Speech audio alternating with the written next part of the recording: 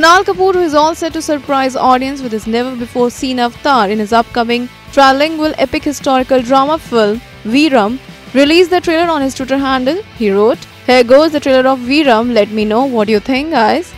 Coming out from his fun-loving Punjabi image, the actor will be seen essaying a dark character as warrior Chandu Chekavar, and we must say he looked every bit of a true and epic warrior in it.